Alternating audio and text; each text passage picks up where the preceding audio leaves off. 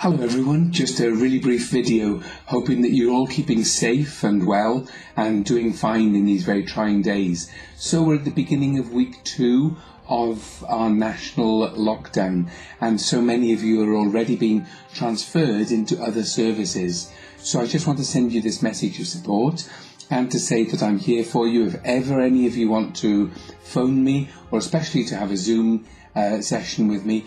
If you want to offload or chat or scream or whatever, feel free. I'm here to support you that way. Okay? Also to say that some of you have got assignments coming up, and if you check your university emails, so when you go into the portal, on the little toolbar at the top there's a section that says email. Click on that and you get into your university emails. Messages have come around saying that if you do need extenuating circumstances, you can apply for them, and the university has got a whole load of new criteria now because of the COVID pandemic.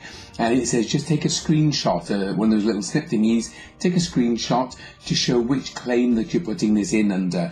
So say for example, if you're being redeployed into different services, and you simply have not got the capacity at the moment to do your assignments, then you can consider putting in extenuating circumstances. Sometimes people put these in just for an extra 10 days, or you might need to submit your assignment at some time in the future. Okay, so please consider all of that and check out the official emails from the university. I'm going to do what I can with some of the courses to see whether I can put the assignment dates back a little bit.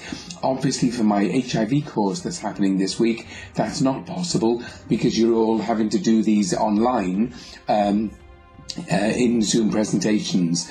Again, on that course, if you really can't be present this Thursday, it does say in the handbook that you can pre-record your presentation. So you could pre-record it, send it to me, and I can play it during the classroom session when we're all there.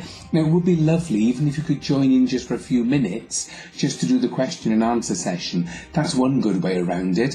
Or for those of you that feel that you really cannot do it at this moment, and that you want a future date, I don't know how we'll arrange that, but we're going to have to, okay? So that's my worry, not yours. So put in extenuating circumstances, you wait for a letter to come back to say when the new assessment date will be, and then I'll have to arrange for those of you who haven't done it to be able to do it then, okay?